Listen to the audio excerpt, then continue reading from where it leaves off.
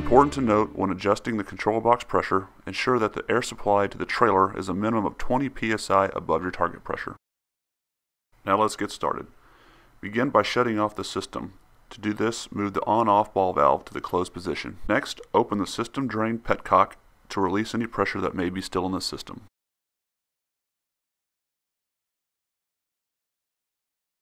Now remove the supply line from the quick connect on the outlet port of the control box.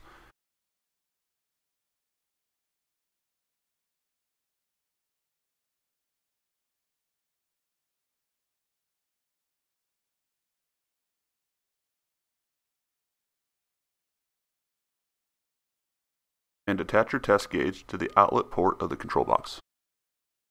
After the test gauge has been attached, go ahead and close the petcock valve.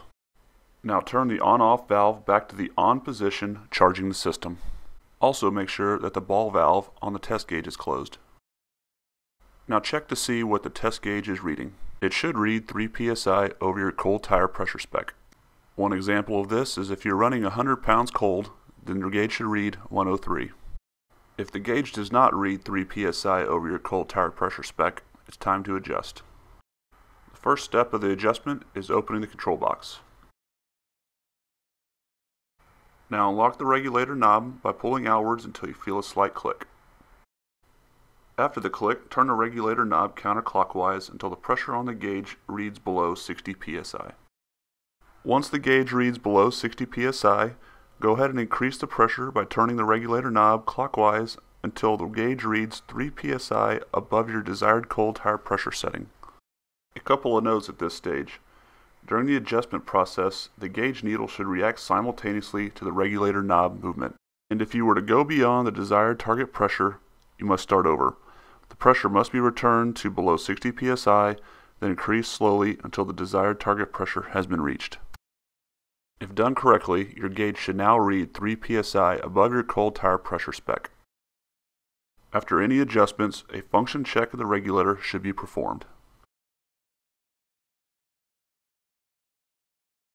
To start the function check, start by closing the on-off valve on the supply side of the control box, and open and close the ball valve on the test gauge to relieve any pressure in the system.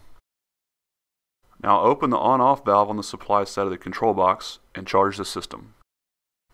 The test gauge should now read 3 psi over your desired tire cold pressure setting again. After verifying that the pressure on the gauge does read 3 psi above your cold tire pressure spec, cycle the valve on the gauge at least 2 times.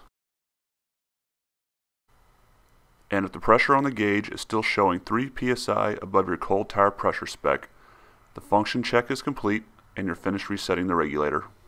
Now let's put the system back together and into operation. Turn the system back off, open the bleed valve on the test gauge, disconnect the test gauge from the quick connect, and reconnect the supply line to the axles. Lock the regulator knob by pushing down on it. Close the lid and tighten the screws. Turn the system back on at the on-off valve on the supply side of the control box and check for leaks. After completing these steps, you are now finished resetting the control box.